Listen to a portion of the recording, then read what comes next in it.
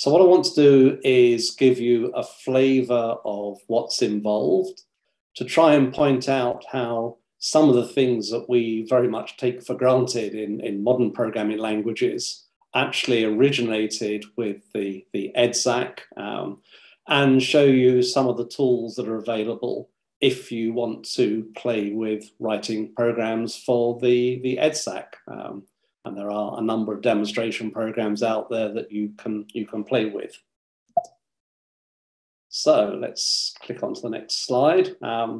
First thing to do is why is EDSAC important? Why do the National Museum of Computing think it worth having an EDSAC replica in its premises? And why did the EDSAC group think it was an important thing to reconstruct?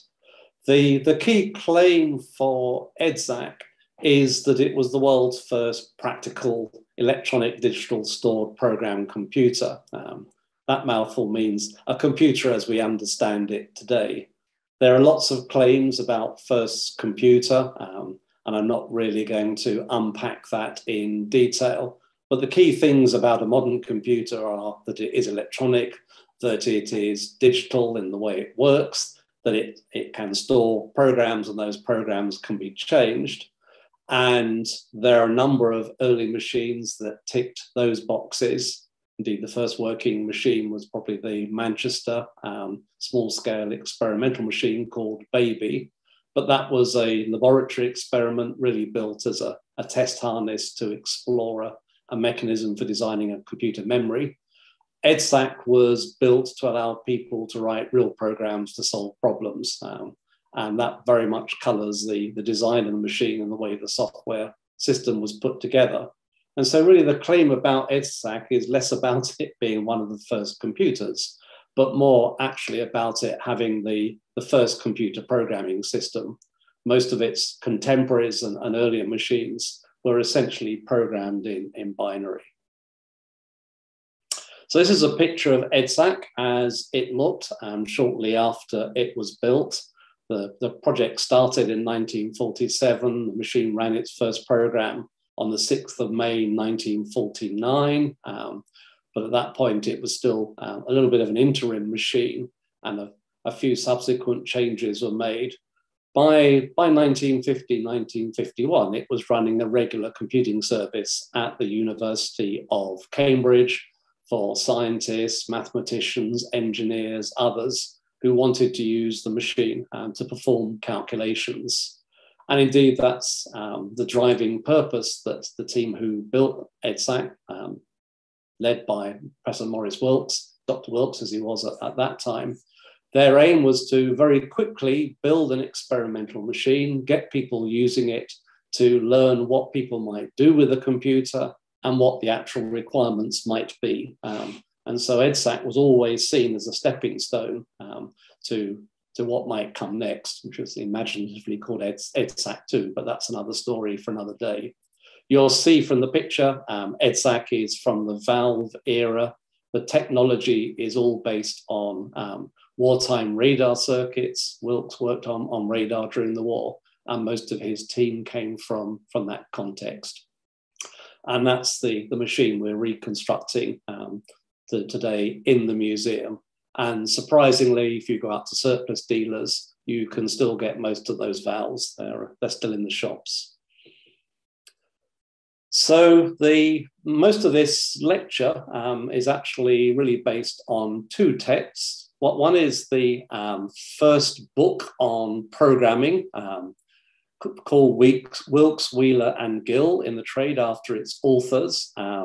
And this was the preparation of programs for an electronic digital computer with special reference to the use of the EDSAC.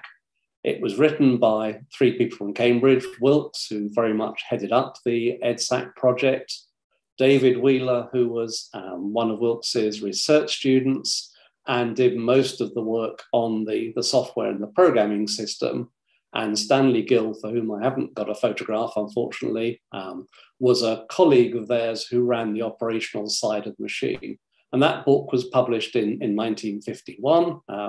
And if you can find a copy in a second-hand bookstore, it's certainly worth getting hold of. which summarizes very much the Cambridge attitude to the computer they built. That it wasn't for them an exercise in building the biggest or the fastest or necessarily the cleverest machine, but about understanding how it could be used and make it useful. And there are some things which many of us have learned in our own computing careers, summarized in these sentences. So it says, to the potential user of an automatic digital calculating machine, the successful design and construction of the machine itself is only a first step, though certainly an essential one. In order that the machine should in practice be useful to him in the calculations he may desire to carry out with its aid, the provision of an adequate organization for using the machine is as important as the machine itself. Those of us who use machines in the 60s and 70s probably wish some of the manufacturers had read that sentence and thought about it. So it goes on to say, the process of building up such a library of subroutines and testing its value by practical use appears to have proceeded further at the mathematical laboratory of the University of Cambridge than elsewhere. The mathematical laboratory was the department in the university where EDSAC was built. In more recent times, it's called itself the computer laboratory, and it has an even newer name these days. I think it's called the Department of Technology or something like that. And then concludes with, the subject is one which is still developing. Nothing much changes. As someone who spent a substantial part of his career in Microsoft, certainly that third paragraph about not having programming be a black art and making it something that can be undertaken by mere mortals was very much part of Bill Gates' driving vision, what he wanted to achieve with Microsoft. We'll leave it to another talkers have a discussion about whether he achieved that or not. And certainly research in programming continues to this day. So let me, first of all, as any programming lecture would do, introduce you to the machine and talk about its basic principles of operation. EDSAC is very simple, as revealed by the block diagram. There is a store, we'd call that memory today. There is control, we'd probably call that the arithmetic and logic unit today, although in Wilkes's picture, he broke out the arithmetic unit as something separate. And that kind of reflects the physical construction of the machine. You may remember from the photograph, there were 3 rows of racks. The middle row is control, the back row is arithmetic unit, the front row is essentially clock and input and output. The arithmetic unit has a single register called the accumulator, which you can think of as being like the window on a desk calculator, electric desk calculator. And output was to a teleprinter, later to punch paper tape. Input came from paper tape, and the control system would fetch instructions from the store, drive the arithmetic unit to carry out calculations, reading in data as required and outputting it. So let's talk about the store. The store was built using ultrasonic delay lines. These were tubes of mercury called tanks. At the end of the life of the machine, there are 64 tanks that could hold 1,024 words of 17 bits, stored in 2's complement for those who know about machine representations. And the most significant digit corresponded to the sign of a number. So a positive number always begins with a 0, and a negative number always begins with a 1 in binary. For most of the life of the machine, actually, people only used 512 locations, and that the store was one of the several Achilles heels that EDSAC had. And so quite often, bits of the store were out of commission. So people tried to keep their programs fairly small. And this modern day and age, telling someone that they've got to fit their program in their data in 1K words is laughable. The store was, as you might expect, addressed using integers 0 to 1023. And I've copied most of these phrases out of Wilkes, Wheeler and Gill, where they're explaining a computer to people who've never seen one before. And so the reference number for each location in the store is called its address. The 17-bit numbers are called short numbers. That's because there was the opportunity, if you wanted to have more precision in your calculations, to store a long number comprising 35 bits in 2 consecutive locations, provided they were aligned with even addresses, and that gave you a 35-bit long number. If there's time at the very end, someone's allowed to ask me, why is it that the short numbers are 17 bits? You might think a long number would be 2 short numbers, but that would be 34 bits. We've gained a bit somewhere. It's an artifact of the way the hardware works.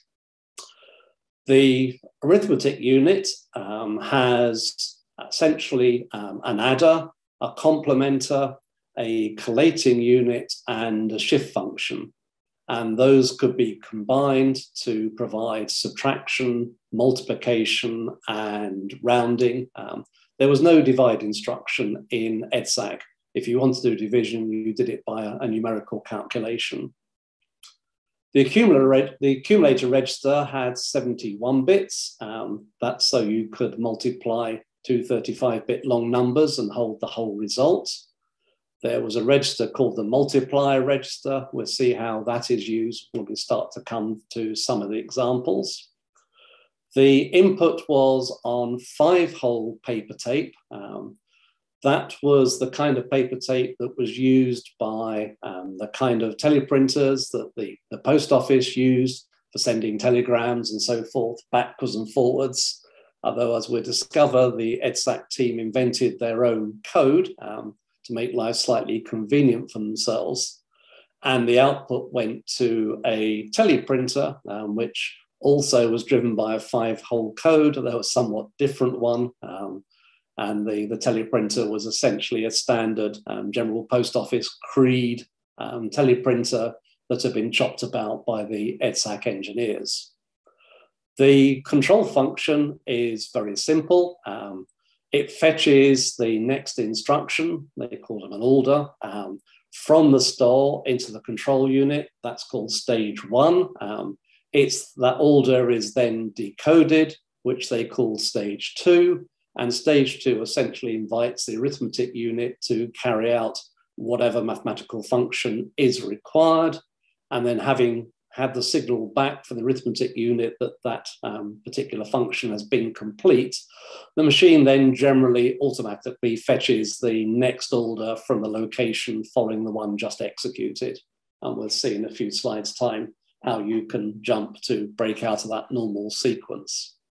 Interestingly, I appeared in Cambridge as a research student in 1975 and worked on a machine that was being built in the lab at that time called the Capability Machine, CAP, and that was microprogrammed, and in the microprogram sequence there was a part called stage 1 and a part called stage 2. So that vocabulary persisted through the design of Cambridge machines well into the 1970s. So that's the hardware of the machine. The key things to remember are 17-bit short numbers, 35-bit long numbers, and a store of essentially 1,000 17-bit words or 512 long words, input and output from paper tape. So to introduce you to the order code, I don't expect you to memorize this. As we look at some examples, I'll explain it again. It's very simple. There aren't that many instructions. An order was written as a letter for the function to be carried out, an address which specified the location in the store, which was to be used as an operand, and then either an F or a D to indicate whether a short or a long number should be used. Why F and D? I'll talk about that when I describe the initial orders system for loading programs into the machine. And the instruction letters were quite mnemonic in several cases. So AN added the contents of location N to the accumulator. If it was followed by an F, it would add a short number to the accumulator. If it was followed by a D, it would add a long number. S subtracted the contents of the memory location from the accumulator. Now we come to the orders that deal with multiply. To do a multiply, you first load a number into the multiplier register using the H order, and then you can use the V or the N order. And you notice it's a bit like a desk calculator. In the multiply can add or subtract from the running total. So if you use the V order, the contents of the instruction addressed by the V order would be multiplied by the multiplier and the product added to the accumulator. And so you could build up a running total of products. Or if you use the N order, the product was subtracted from the accumulator, and so you could count down as well as up. The T order is essentially how you stored things back in the memory. It transferred the contents of the accumulator to the location in store, and then cleared the accumulator in the same instruction. Sometimes you might want to store an intermediate result, but carry on working with it. And for that, you had the U order, which just did the transfer, but didn't do the clear. Collate as logical collation. You can think of it as logical and. This collated the contents of a store location with a multiplier and added it to the accumulator. The fact that it's a collate with the multiplier and adding into the accumulator is a hint that there's some logic shared between the collate function and the multiply function in the internal organization of the electronics. There was a shift instruction. The simple cases are to shift by one place.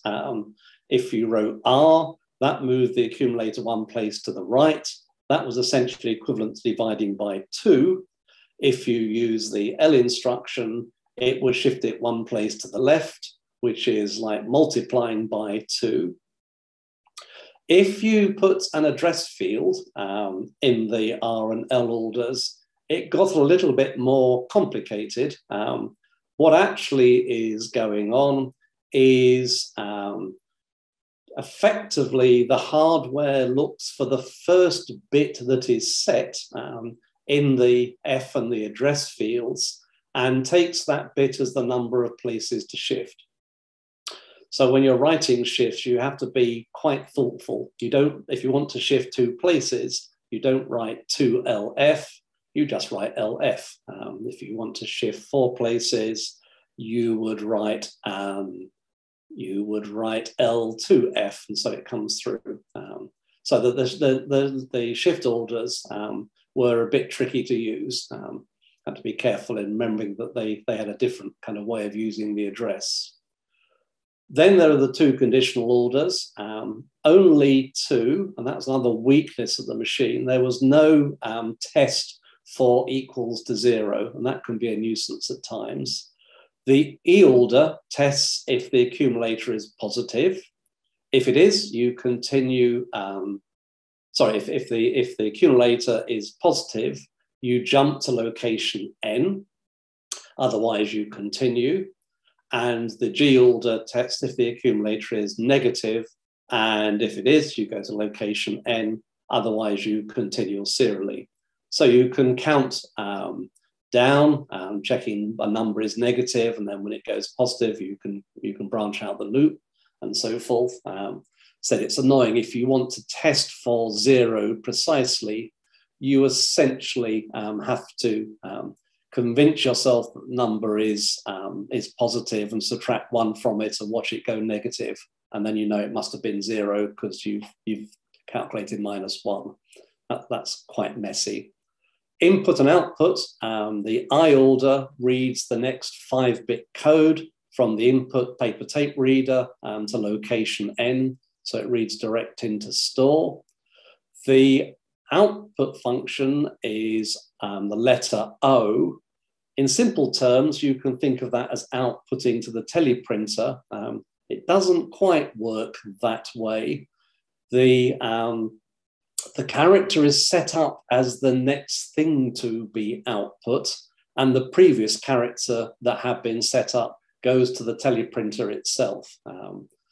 The reason for that is there was also an F order that would read back what's been set up on the teleprinter.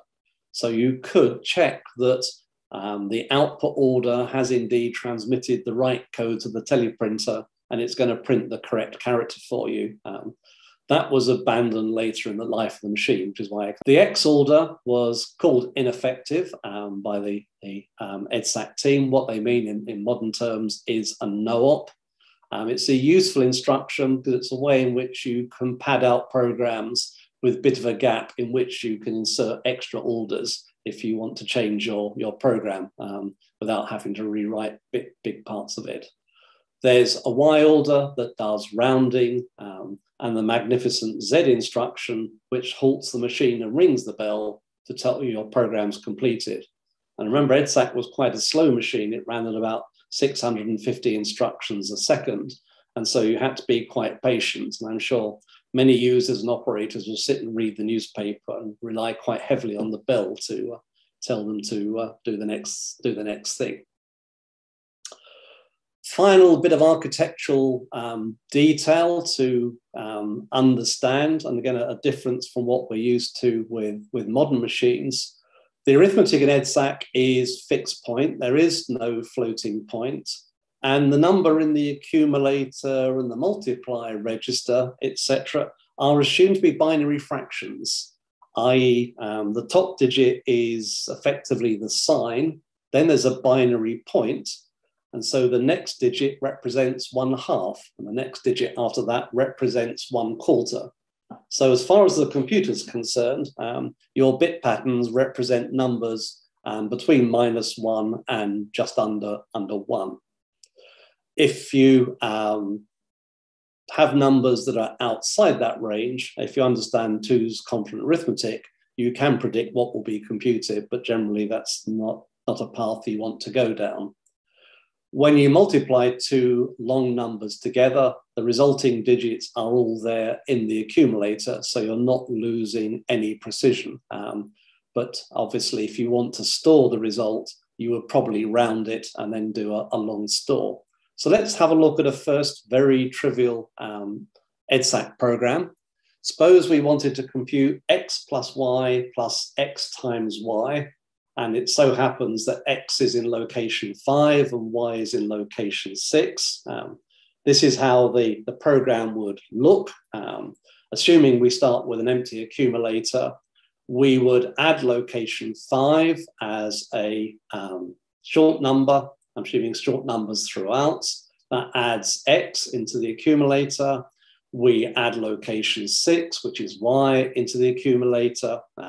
That's got x plus y in the accumulator.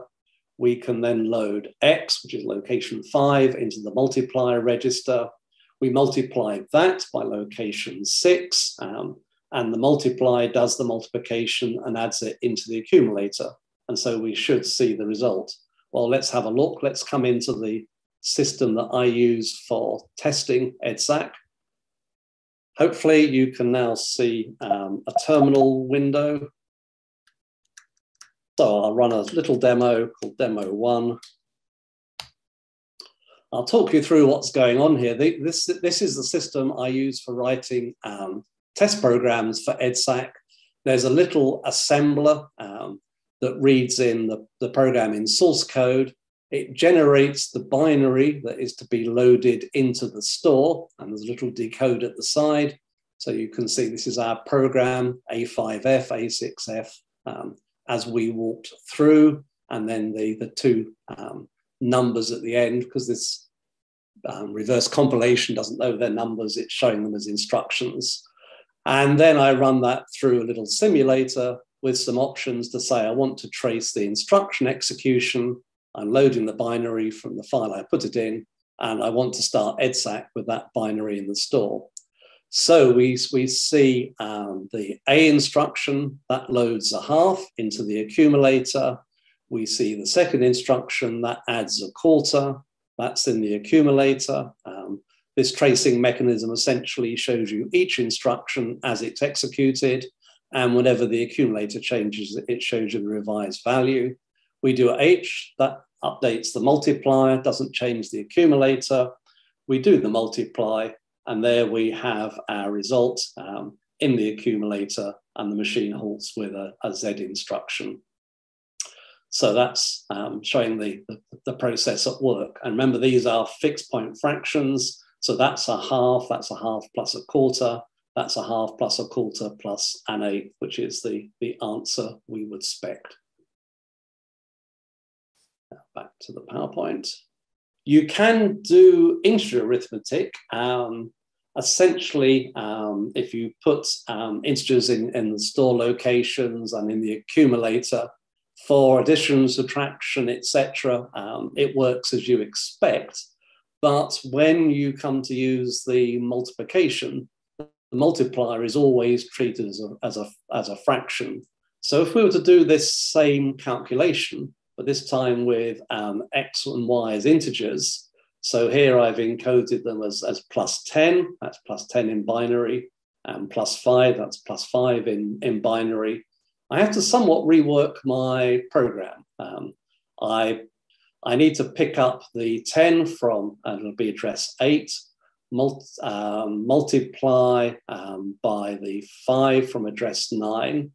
Then, because they're being treated as fractions, I need to multiply by 2 to the 16 to push the fraction up the accumulator back into the right place to be an integer. Because of the way the shift order works, I can't actually do a 16-way shift, so I have to write 2 shift orders to do that to achieve the effect. And then I add in, and we add in location 9 to add back in the 10 and the 15. And if we come back to the script, if I now run demo 2,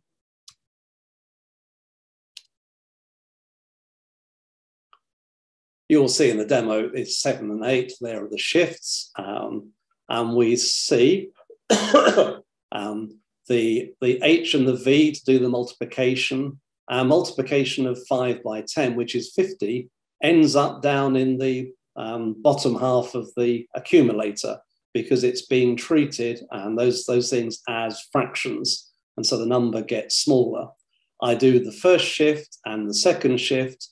That brings the number back up into the top part of the accumulator as an integer, and then I can add my 10 and I can add my 5, and I end up with the correct answer of 65, which I was expecting in the first place. So really the key thing to take away from that is if you are working in integers and you want to multiply, you've got to remember that the multiplication includes a multiplication by 2 to the minus 16 that you have to eventually undo. How do we write loops in EDSAC? Well, we use the jump instructions to do that. So let's have a simple program that wants to print the digit 7 on the teleprinter 5 times. Now, I have to be a little bit careful. We'll say more about the character code in a few minutes, but the teleprinter essentially had a figure shift in which it would type out numbers mostly, and a letter shift in which the codes would be interpreted as alphabetic letters. So as we're printing out numbers, the first thing we do is we output the code for figure shift. Figure shift is actually location 10. And so that's the code. Remember, in the output instruction, the code is read from the top 5 bits of the word in store. I then set a count to -5. I do that by subtracting location 8, which is 5, from the accumulator, which is 0. That gives me -5. Each time round, I increment the account by adding 1. I output a number 7. The output instruction doesn't disrupt the accumulator. Remember, it goes straight from the store. If the account is still negative, then I go back round again. So I'll count down. Count should be set, that should say 5. Hey ho. The count comes down. I type out the 7. Yeah, print digit 7 5 times. So it types out the 7, the count comes down 5, 4, 3, 2, 1, and when it gets to 0, the G can't move back. So we output a line feed and a figure shift to force the line feed out, and then we halt. So again, we can look at a quick demo of that. And that's going to be demo 3.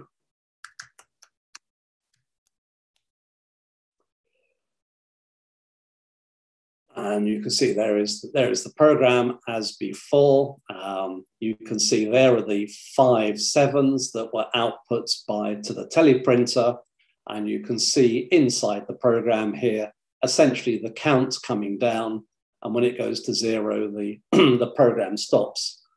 The tracing that's provided in this EDSAC command, the basic model is it actually follows one of the tracing utilities that EDSAC programmers used that prints out the first letter of each order as it's executed and starts a new line, either when it wants to print out a change in the value of the accumulator or when a jump is taken. So you'll see after these Gs, because we're still in the loop and we're going round, there is a new line. We've gone back to the beginning. But this G, when the accumulator is 0, there is no jump. So we just do those 2 final outputs to get the text on the screen, and then we halt.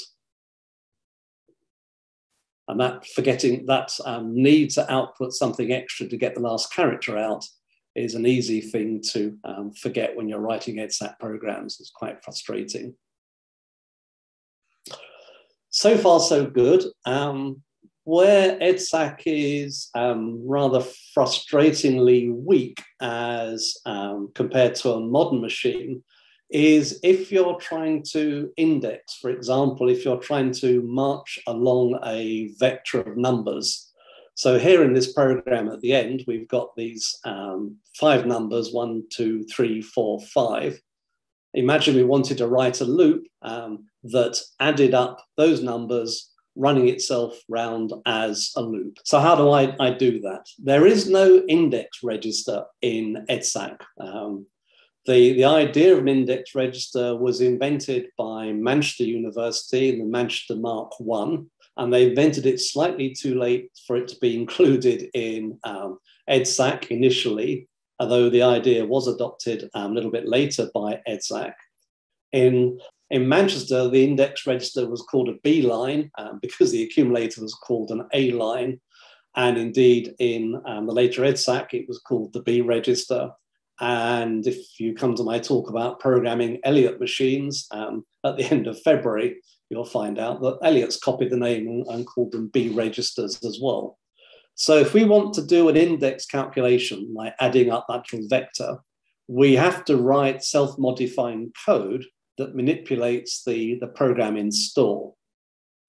And we end up doing arithmetic on instructions themselves, which is a little untidy. So we do actually have to understand the way orders are laid out in binary. And the way that's done is the first 5 most significant bits in an order are the order code. And it is the code in the input paper tape reader code.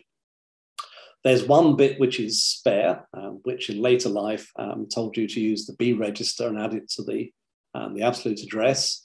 There are 10 bits to hold the address field of the instruction, so the 13 in instruction 0 of this program. And then the least significant bit is a 0 if you want to manipulate the data as a short number, or a 1 if you want to manipulate it as a long number.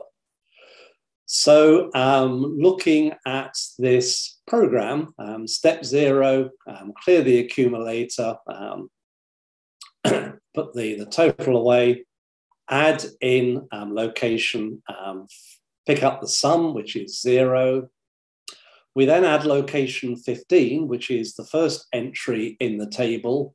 We store that in the sum, and then we start to cheat. We've done a T, so the accumulator is clear.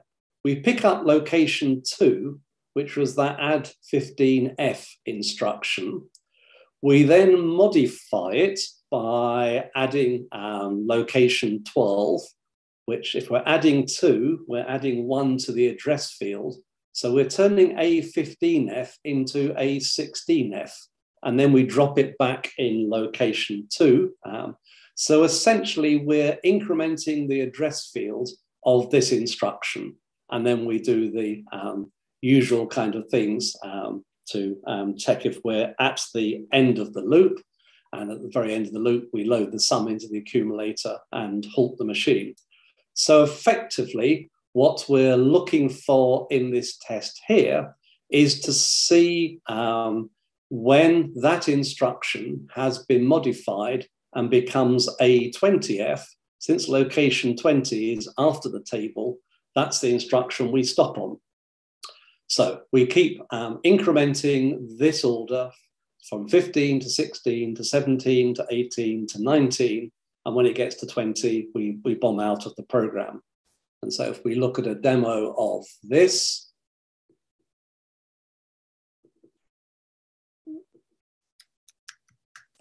this must be demo 4.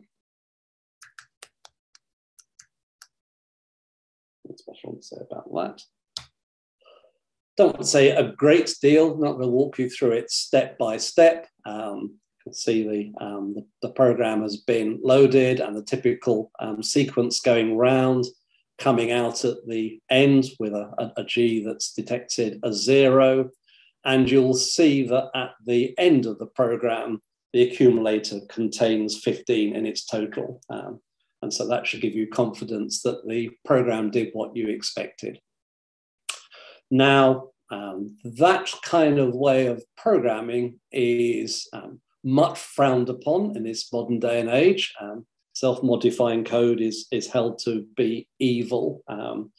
The real frustration is if you're doing something like multiplying 2 vectors or trying to look after manipulating a stack or any other kind of data structure that you might implement using arrays in a modern programming language, you just end up with lots of this kind of thing going on. And it can be very hard to keep track of it. And it really is quite a nuisance. It makes programming painful. One really wishes that Cambridge hadn't waited for Manchester to invent the B register, but had got there themselves. But I think when they were designing the machine, they hadn't realized that there would sometimes be a requirement to do things like operate on vectors. They thought everything would be the kind of linear calculations that we saw earlier, like x plus y plus x times y, and so forth. So I've kind of taken you through the basics of the instruction set and how you think about programming EDSAC. You've seen me using an emulator. The one I've been using so far is what we've been using for generating and checking test programs for the EDSAC replica. Obviously, the challenge of writing test programs is how do you know the test program works when you're using it to test a machine, which you know doesn't work. So what we have is a simple assembler, which has been written with fairly modern facilities to make it easy to write short programs.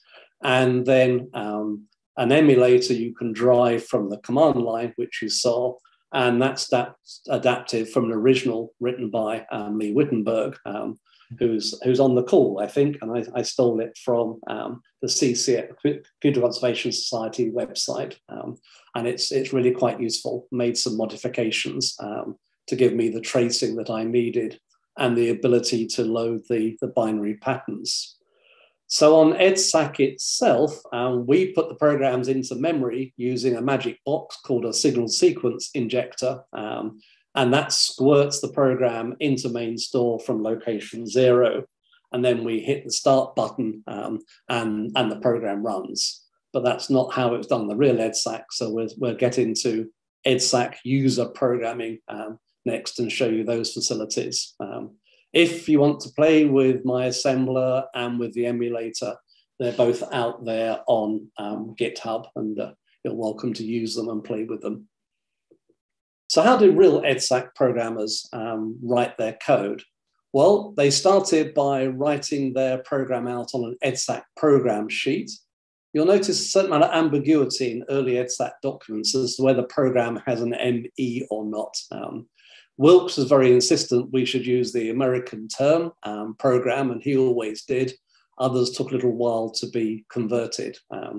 So you would write your program out on a coding sheet and think about the logic. And on the coding sheet, obviously, you could write comments and so forth.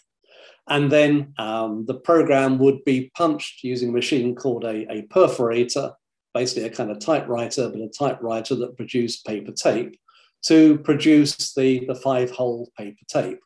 And indeed, if you're a competent EDSAC programmer, you could hold one of these tapes up to the light and read that program off and check it back against your list. Let's say something about the paper tape codes. So that there were two. There was the perforator code, which was used for input. You'll notice in the table, it says letter shift and figure shift, but there isn't actually a letter shift and figure shift character. So if you typed the binary pattern 00001, that could be a Q or a 1. Either of those characters would produce that pattern on the tape. And we'll talk a bit more about how that was dealt with in a few moments' time. On the output side of things to the teleprinter, there were codes to shift between figure shift and letter shift, and there was a much more extensive output, the alphabet, so that you could output a wider range of symbols. Now, if we're writing EDSAC programs in this modern day and age, it's not always convenient to be able to type symbols like pi and theta and phi and delta. Both the emulator I was using just now and one I'll show you next, they provide the facility for you to use modern ASCII symbols in their place. And that's what most people do when writing EDSAC programs today. Notice, as I said, the order field in an instruction is the bit pattern of the order character. So the A order has the, where's A gone? Has the pattern 111000 or 28. And so notice the convention for how you can type the Greek characters when you're using the emulators. So the way in which a user program was loaded into EDSAC from paper tape was via something called initial orders. And this was a fixed program that was wired on this contraption. This is a batch of ex-post office telephone exchange uniselectors. And the wiring on these was essentially the bits of that initial orders program. When you press the start button on the machine, the instructions on the uniselectors are copied into the store of the machine, and execution begins at the first location 0 of those orders. And those orders contain essentially an assembler and a linker that reads in your code written in alphanumeric form. And that was a unique aspect of EDSAC, that you didn't have to understand binary to write your program. And the initial orders are amazing. There's only about 47, 48 instructions in the initial orders to do all the work that we'll be exploring in the next few slides. If you think you understand EDSAC and the instruction set, then I recommend looking up this reference. Wheeler wrote a paper in 1950 about the initial orders and the library concept that he invented. And you can download that today and read it. I certainly find if I try and read the initial orders program, I can sort of understand it while I'm reading it. But if I go downstairs and have a cup of tea and come back, I have to start learning it all over again. It's full of every evil trick you can think of in terms of self-modifying code, referencing some of its own instructions as data and constants and so forth. But the key thing is that you could write your programs in symbolic form, they were alphanumeric, and it allowed a user program to be linked to predefined library routines that would do things like reading numbers for you, printing numbers, and performing mathematical calculations. And it was the existence of that extensive library that made EDSAC easy to use. And indeed, if you read Wilkes, Wheeler and Gill, Wilkes, Wheeler and Gill, then over half the book is essentially a description of the library and the functions provided.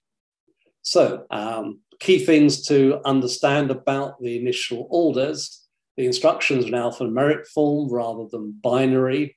In addition to writing orders, you could write things called control codes, and that told the initial orders mechanism where to load your program and how to fix up addresses when it was joining subroutines to user code, and where to enter the user code to run your program. That meant you could essentially load your program and follow your program tape with all the subroutines you needed in any arbitrary order of those routines, and the initial orders will sort it out for you and tie everything together properly. And I'll show you some examples of how there were some quite clever addressing techniques to get you away from using the absolute addresses that I was using in the simple examples I showed you earlier. But one big warning: there is no error handling initial orders. It doesn't complain if you feed it garbage. It just plows on and does whatever it thinks you were trying to tell it to do, even if it's not something that's, as it were, correctly specified. So here's an example of a very simple program, if you like, a hello world program, in the way that an EDSAC user would have written it and punched on their paper tape. So at the start, we have something here which is not instruction sequence. This T64K GK is a control combination. It says to start loading the program at location 64, and GK says set a parameter called theta to the current address. And the first thing this program does is stop, but if we then push the start button again, it runs. The program is now we're using essentially relative addresses to the start of the program, so we're not writing 64, 65 here. So the first instruction is to output something at 5 locations relative to theta. So 1, 2, 3, 4. That's right, theta is there. 1, 2, 3, 4, 5. That's star F. That's the representation in instruction form of letter shift. Star is how we write the erased character in the input to the various emulators. And then there's the H and the I written as in instruction format. And then at the very end is another control sequence, EZPF, and that says enter your program at location theta, which will be 64 because that's where you loaded it. Don't in any way think of these control combinations as being, what's the word I want, mnemonic. They are magic things you just have to memorize and use, and you just get used to the patterns of them. So that's how you'd write your program on your coding sheet. And notice you have to keep track of the locations of the instructions and where your data is. And if you suddenly decided you wanted to add an instruction to the program, if you wanted to print out something else after high, then a new instruction going in here, all these things move down. And so you have to go back and fix up the addresses in your program. And that's one of the frustrations of EDSAC programming. There are no labels in the way you think of them in a modern assembly language. This is then what gets punched on the paper tape as the characters. There are no comments on the paper tape, it's just linear characters. So let's see that working in practice. If I now come and switch to this window. This is an EDSAC simulator written originally by Martin Campbell Kelly when at the University of Warwick. And it gives you a very nice GUI interface and captures very much the way an EDSAC itself works. On the original EDSAC, there were cathode ray tubes where you could look at the contents of the memory. This window represents the teleprinter. It also represents some of the internal registers of the machine. And again, you could look at those on cathode ray tubes to help you debug your program. And these were the buttons that the operators had available to them. So the first thing the operator would typically do is clear the memory, then load a paper tape into the paper tape reader. This is that program we saw previously. Anything in red like this is ignored by the emulator. It's essentially treated as comment. It just reads the stuff in black. So if I press start, the tape reader starts. The memory of the machine fills up with the program. I think the program fits in 2 tanks. So I was looking at tank 1 and tank 0. And then if I hit start, the program will run. Should have hit reset, not start, I beg your pardon. And there's the output from the program. So we'll come back and look at this emulator in more detail as we explore more aspects of programming the machine. So that was a very simple program. Key things to take note of are control combinations to say where you want the program put. The fact that in your program, you don't have to know the absolute addresses of the instructions in your program and your data, but you do have to know the relative addresses, and that can be a little bit tedious. This is the teleprinter with its output coming out here. This is the paper tape reader. This is 3 of the cathode ray tubes. This is a picture of one of the storage tanks. Here's an example of output. Because it was to a teleprinter and the teleprinter was slow, you were encouraged to make your output as short as possible. And so there wasn't very much pretty printing or headings or whatever. Typically, people just produce numbers. And later in the life of the machine, the teleprinter was replaced with a paper tape punch, so the output could appear faster, and then you would print it offline. So the simulator I'm using is the Warwick simulator. You can download that if you go to edsac.net.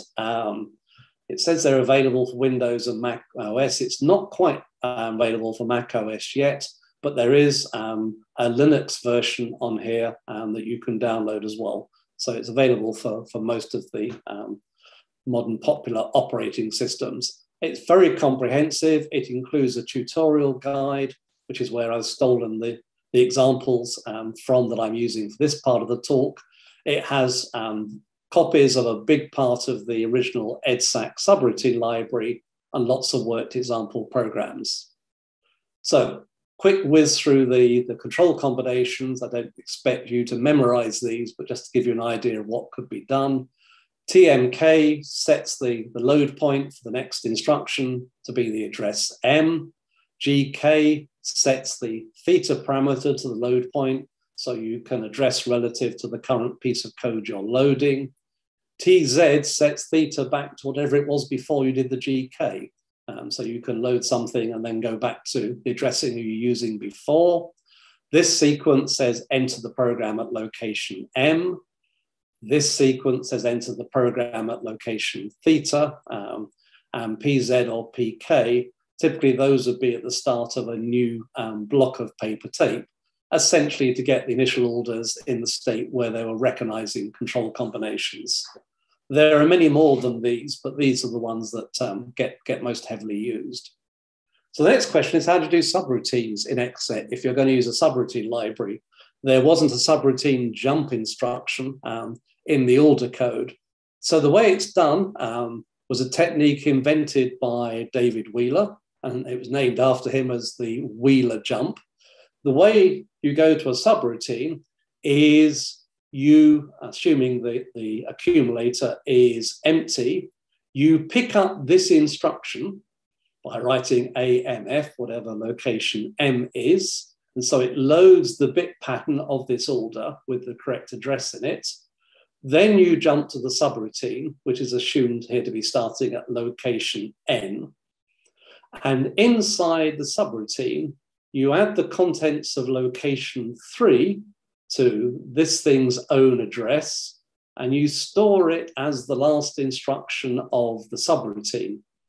It turns out in the initial orders, location 3 contains a UTF, and basically if you add a U2F to an AMF, that turns into an E to that instruction. So you jump to location M+2, and the +2 is coming from the 2 there. A plus U equals E if you look at the paginator code, the perforator code. And so it calculates EM+2 and puts it at the end and returns to the caller. So this works fine, provided you don't try and do anything clever like recursion. And recursion hadn't really been invented in programming in 1949, 1950. And the link is inside the routine. So subroutines can call subroutines, and it all sorts itself out quite nicely. So that's quite a neat trick for getting into subroutines. So let's show an example. This is an example that uses a library subroutine called P6 to print integers. It's going to print a table of cubes using a fairly well-known formula. We don't have to get lost in the mathematics. We'll just show how we put the program together. So this is the program. I'm not really going to go through a great deal of detail. It starts with the usual sequence to allow me to have relative addresses inside the program itself. It does the output. It then has a loop that's going around counting, executing that recurrence relationship I showed you on the previous slide. And towards the end of the program are the constants and variables that you need. And notice there's no way in the initial orders notation of inputting those actually as numbers or letters. You have to write them in the order code equivalent. It's not too difficult for things you want to output because it goes in the order code field. And for writing simple constants, P is the order code that corresponds to 0. The address is 0. I remember D was 1 if you wanted to work on a long number. So P0D calculates 1. P1F, F is a 0. That's a 1 in the lower bit of the address. And so that essentially gives you the number 2. So it's not too difficult to work out small constants. And in the tutorial guide, there's a handy table of most of the useful constants you need. So the way you make up the program is you would typically start with a control combination. 56 is really the first useful location in which you could load a program. So you say start loading at location 56. You read in the library routine P6. This actually is the code for P6 up here. Just read in that tape. Then copy after that a PZ to say you're starting the next block. Then you copy in your program, which was the user's program was always called the master routine. You copy in the user's program and you finish that with an EZPF, which says jump into the start of that program. So this is the complete program tape. And if we look at running this on the emulator, come back again. So that one was reciprocals. If I select reciprocals, I clear the store of the machine. I start the machine reading in the paper tape, and the reciprocals program runs. And it prints out a table of reciprocals. Notice the print routine doesn't do any rounding. Now I can ask the simulator to run at real time, and you'll see things are a little bit slower than those quick demonstrations. Takes a little while to fill up the store. And then typing on the teleprinter was really quite slow. You could definitely, as it were, hear EDSAC computing, and eventually the numbers start coming out. So it wasn't a very fast machine by modern standards, but what you have to remember is it was about 1,500 times faster than a postdoc with a Brunsviga hand calculator doing the same thing. So let me come back to the presentation. So the idea of writing your programs is you write your master routine and then you link in the subroutines that you want to call. There is the call to, since you've loaded P6 at location 56, there is the call to the subroutine. So if you feed the subroutine and put it in a fixed location, then you know where it is. Your program's using relative addresses, it just follows on. That's nice and simple. So notice the conventional coding sheet style for drafting your programs. There's no layout on the EDSAC tape. There are no comments on the original EDSAC tape, although the emulator allows them. The use of theta to make your code position independent, and you write out your constants as pseudo orders. Now, there was a very useful advanced facility called code letters. Essentially, there were a set of letters in the EDSAC alphabet, which could be used in place of the F and the D that we saw for fixed and double length numbers. And associated with each letter was a location in store. And so if you put something in the corresponding store location, that is the value that would be added to the instruction. So F works because in location 41, initial orders has 0. And D works because in location 43, initial orders have 1. And theta works because as initial orders are loading, in 42, it remembers the origin of the current routine. And so theta is one of these code letters. But it turns out you can use others. And we'll see how to use that in a moment. The other thing to talk about is how do you pass parameters to subroutines? The most common way of doing it is that the subroutine assumes its arguments are in a fixed address. And very often that's location 0. Or you can include the arguments in the calling sequence. Perhaps if I dodge back 2 slides. If I followed the jump, maybe by some data, and the subroutine was expecting arguments at the end of the subroutine, rather than just adding 2, I could add 3 or 4 so that I come back after the block of parameters. And that was quite a common technique used. So here's a slightly more complex program. This is using, again, printing out reciprocals, but this, sorry, the last one was cubes. Now I'm printing out reciprocals. It's really hard doing this when you're not working on a blackboard. This is printing out, did I just show you the reciprocals running? I did, I should have shown you the cubes. I do beg your pardon. Let me come back to the emulator. Sorry, I should have shown you running the cubes program. You'll see the reciprocals in a minute. If I start the cubes program loading, it loads.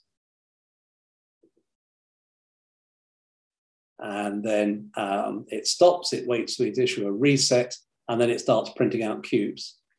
Sorry about that. Now I must remember to come back to reciprocals, this one. Back to the slides. So now we're looking at a program that's going to print out a table of reciprocals. The most significant difference here is, notice I've put an M as a symbol in the comments by the constant the program needs.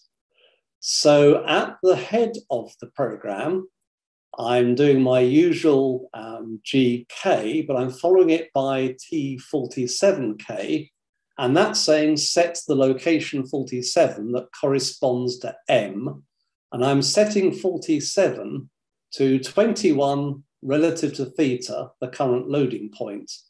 My program is 21 instructions long, so 21 relative to the start is this block M.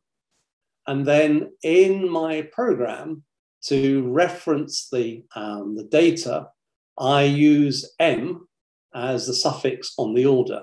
So subtract from location 1 M and 1 M.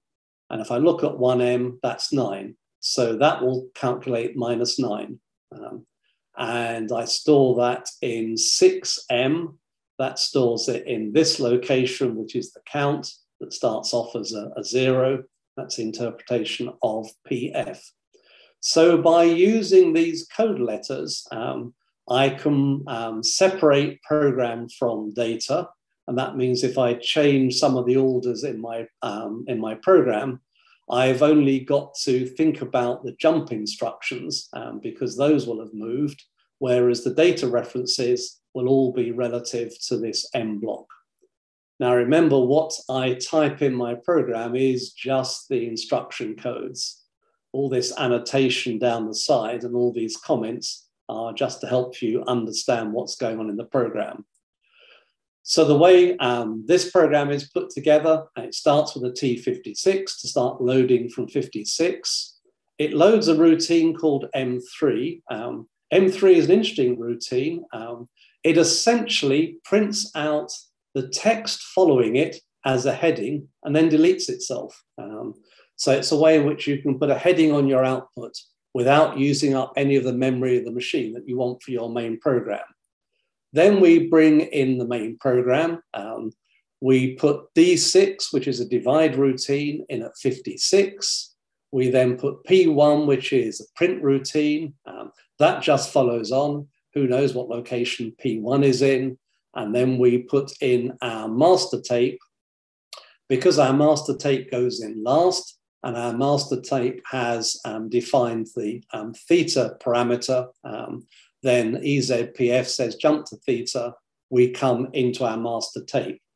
So you can work out where things are because you can look in the library specification and see that D6 is 36 orders long and P1 is 21 orders long, and therefore your master is 113, but you didn't need to know that while you were writing your program. So let's look at running that. So this is reciprocals. And you did see this running earlier. Here is the paper tape in that code. There's the M3 routine, followed by the title. There's the D6 routine, which does division for you. There's our old friend P1 again, which is doing printing. And there's the master with the GK at the beginning, setting theta to point at our own code. And so if I clear the memory, if I clear the memory, if I clear the teleprinter and I start, that's the heading you saw that was printed out while the store was still loading, and those are the reciprocals being printed by the machine. And there are several routines like this M3. There's one that's useful because it will read in numbers for you and put them in the memory. And so that is a way in which you can write numbers without having to convert them into pseudo orders. So let's come back to the PowerPoint. Now, what happens when things go wrong? What you could obviously imagine doing with those cathode ray tubes is staring at the screen as it runs. And you may have noticed there was a single step order. But using that was frowned on because you would basically be hogging the machine. And so the library included some post-mortem routines that could look at the state of the store after your program finished. So I'm going to show you one of those, post-mortem routine 5, and that will print out a dump of the memory. I'm going to print out the data block in that program. We knew it started, the master program started at location 113. We know the program was 21 words long. So location 134 is where the data starts. If I come back to the emulator, if I now load PM5, 3, and 4, and then you'll see it starts doing a post-mortem dump from that point. I'll stop it there. And if your memory is good, you'll recall that the numbers in the constants and variables section of the example, in fact, we may even be able to see it, reciprocals master. It's a bit hard to unpick, but it goes PD, P4D, QF. Notice that some things apparently misprint. That's because the output hasn't got the Greek letters that you want on the input. So sometimes you have to be a bit thoughtful in how you interpret this. But that will let you look at the numbers, and there are a batch of post-mortem routines that will print in different formats. Another facility to help you with this was you could also put debugging and tracing in. And so there were two routines that were quite heavily used. One called C7, which you would load at the end of your program with a rather magic control sequence at the beginning. And C7 gives you an execution trace. And I'll demonstrate this in a moment, and you can see where I stole the idea for the execution trace in the command line emulator. And C10 gives you an arithmetical trace. And again, you can see where I stole the idea from. So if I come back to the emulator, if I load reciprocals and C7, so you'd include the tracing routine as part of your program's gone wrong. You decide to run it again with tracing turned on. So let me clear the console and load the reciprocals program with the tracing. And what you will see is the same tracing showing you the first letter of each order as it's executed. Of course, if your program is producing output, things get a bit scrambled, so you have to look at it quite carefully. But there you're seeing a trace of the orders as they're being executed by the machine. So I'll stop that one. I'll clear the screen, clear the output. And if I find reciprocals and C10, this is the arithmetic tracing, and run our program. And then as the program runs, you'll see it's essentially outputting a number each time the accumulator changes, and it feeds in a new line every time a jump is taken. So you can roughly follow the logic of your program by seeing where the jumps are and see how the accumulator is changing numerically and see where your sums have gone wrong. So we're nearly there in terms of going through most of the facilities. If you want to use the command line emulator to run user programs, you can. You essentially just give the name of the file that you want to run.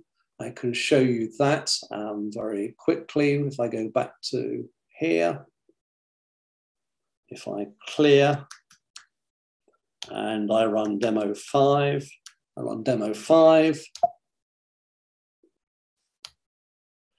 the commands, that there are essentially 3 commands. There's a command called punch that will take a text file of your program.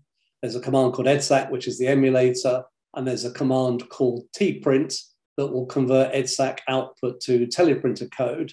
If I show you the demo 5.sh, you can see it literally is punch, a source program, so it turns that source program into EDSAC code, pipes that into the emulator, which knows to essentially push the start button and run it, and any output is piped into tprint, so you get to see the output there.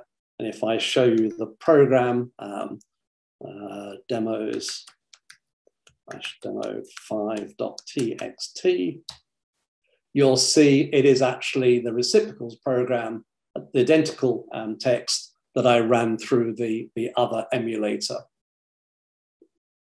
So programs are interchangeable between the two. So that's talked about that. Finish up.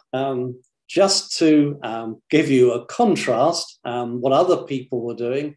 This is a page from Alan Turing's guide to programming the Manchester Mark I. If you wanted to program the Manchester Mark I, you basically had to program in binary, and you input the program by using the character codes that gave you the bit patterns you need for the binary that you'd written. So it was in no way mnemonic. Those E's and T's and whatever aren't meaningful as letters in the way that A and S are.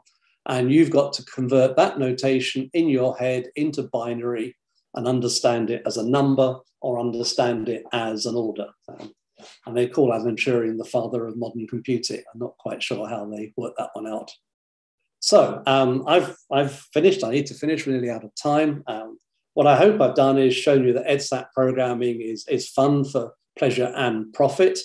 If you want to get started, I would recommend downloading the Warwick simulator, which comes with an excellent tutorial and lots of examples to work through. As you're playing with any of the simulators, the things to be aware of: remember the store is tiny. Be careful about long versus short numbers. If you really are doing calculations, remember to scale them so things don't overflow. Remember there are no index registers. So if you are using vectors, arrays, or stacks, it's often better to write yourself some subroutines that look after that for you. Read the library routine specifications carefully to understand the parameter passing conventions and also any special control combinations to load them. Make use of the code letters to keep your program in short blocks so you don't have to renumber things too often. Be careful if you're coding constants as pseudo orders. It's much better to use the library routines. And certainly if you're writing long numbers, I really recommend using the library routines to do that. There are some subtle issues about what happens if you try and write a long number by writing a short number to two adjacent locations. In general, it doesn't work. And remember the need to set the teleprinter shift when you're making outputs, and you have to force out the last character. You want to pull some questions out that have come through? Well, actually, there's only one from André Orland, who says he's written a simulator for Raspberry Pi, and are we interested? Sure, and there are quite a few simulators out there in various languages. It would be, yes, interesting to see the simulator. I would urge anyone who's written the simulator to provide an option to read in the same notation that the Campbell-Kelly simulator uses. And then we can run programs against each of them and cross-check the answers. But yes, it'd be interesting to know about more. Can you elaborate on the 17 versus 35 not being equal to 17 times 2? Yeah, it's actually very simple. So in the hardware, the memory is actually divided into 18-bit words, but the first bit is effectively a spacer. It allows EDSAC time when it's processing data to kind of set itself up to be ready to do a calculation on the remaining 17 bits. So if you have two adjacent short numbers, it's spacer 17 bits, spacer 17 bits. If you address that location as a long number, only the first spacer is working as a spacer, and the second spacer, which would be the 18th bit in, is effectively available as data because everything else is up and running and synchronized. And so in the programmer world, you get a bit for free, but in the hardware world, you have to understand it's an 18-bit machine. And that causes no end of confused conversations between EDSAC programmers and EDSAC engineers, because one group think it's all 18 bits and they number the bits differently, and you can get in a wonderful muddle.